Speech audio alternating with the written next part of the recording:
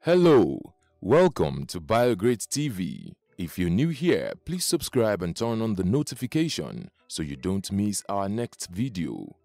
Biography of Hadj Omar Bongo Ondimba. Small in size, but possess a big influence on the political scene. He is popularly referred to as the Africa's little big man.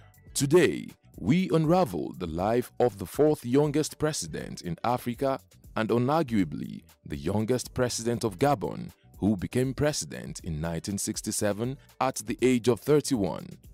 He also reserves the record as the longest-serving head of state in Africa and the world at large from 1967 until he died in 2009. Born on the 30th of December 1935, Lewai, Gabon, formerly known as French Equatorial Africa, Omar Bongo was the youngest child of 12 siblings. Here's a man who had a dramatic twist of names as he grew older. From the beginning, he was christened Albert Bernard Bongo, but in 1973, he converted to Islam and renamed himself Hadj Omar Bongo, while he added Ondimba in 2003 in recognition of his father, Basile Ondimba, who was from Bakete ethnic group. Bongo had his formal education in Brazzaville, now Congo.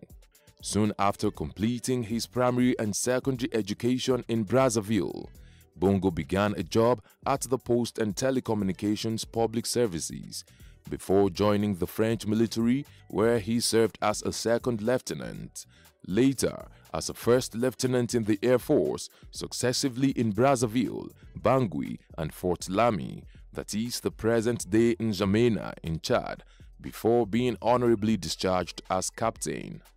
After his successive spell in the Air Force between 1958 to 1961 came to an end, Bongo returned to Gabon a year after independence.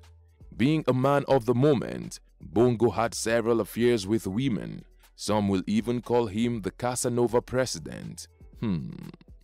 But notably, he first got married to Louise Moyabi Mukala in 1957, a marriage that was dissolved in 1979.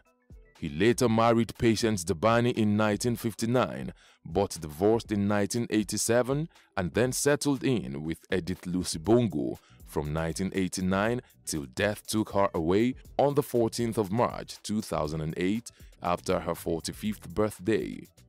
Interestingly, it's on record that Bongo has more than 30 children from different women. What a feat! Hadj Omar Bongo Ondimba began to serve in the government from 1962 when he was appointed to the Ministry of Foreign Affairs and later became Assistant Director of the Presidential Cabinet in March and was thereon promoted to become Director in October 1962. Bongo survived the abortive coup that occurred in 1964.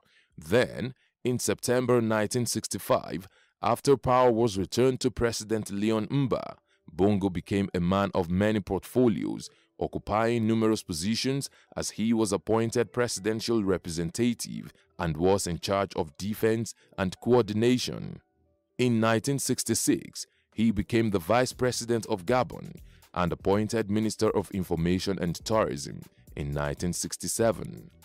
Slowly and steadily, Bongo became interim president in February 1967 when President Leon Mba fell sick, an unfortunate sickness that led him to his grave in November 1967. However, the downfall of Leon Mba led to the rise of the longest-serving president of Gabon, Hadj Omar Bongo, who began his reign at 31 years of age. During his regime, he took the path of his predecessor Leon Mba, keeping a good relationship with France, both economic and political ties, which gave France the opportunity to own a petroleum company, Elf Aquitaine and Oil Drilling, right in Gabon till date. He also maintained a relative stability in Gabon despite periodic accusations of corruption, money laundering, election rigging, and intimidation of political opponents. Bongo had initially stated that Gabon without France is like a car with no driver. France without Gabon is like a car with no fuel. In March 1968, he decreed Gabon to be a one-party state as he successfully changed and reformed the Gabonese Independence Party to Gabonese Democratic Party, PDG. During the 1973 general elections, Bongo contested for the presidency unopposed, making he and his party candidates accumulate a landslide victory of 99.56% of the votes cast. In April 1975, Bongo decided to abolish the office of vice president and appointed the former vice, Leon Mebiame, as prime minister, a position Bongo held concurrently alongside being president since 1967. He operated a single-party system with the established Gabonese Democratic Party, PDG, until 1990, when Bongo was forced to introduce a new constitution and multi-party elections.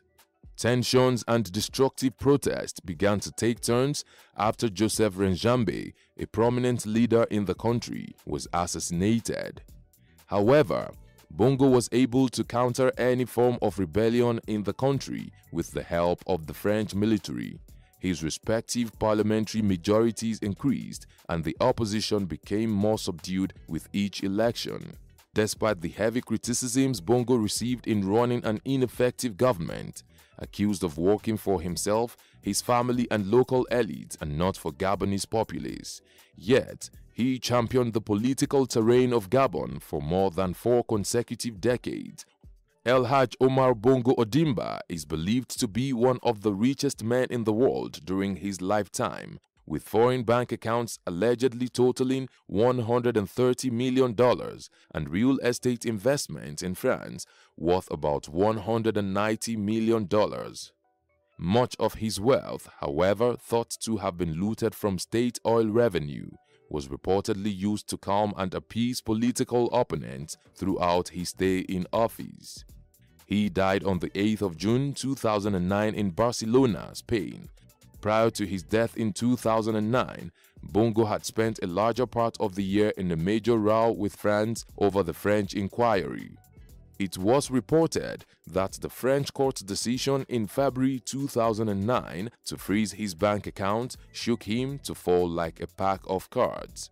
At first, his government had initially accused France of waging a campaign to destabilize the country.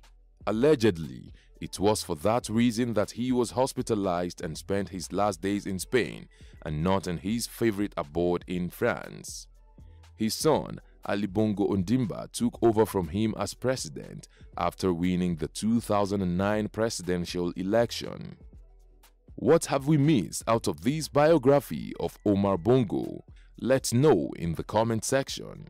Will it be ridiculous to subscribe to our channel? If no, please like this video, share and subscribe to our channel.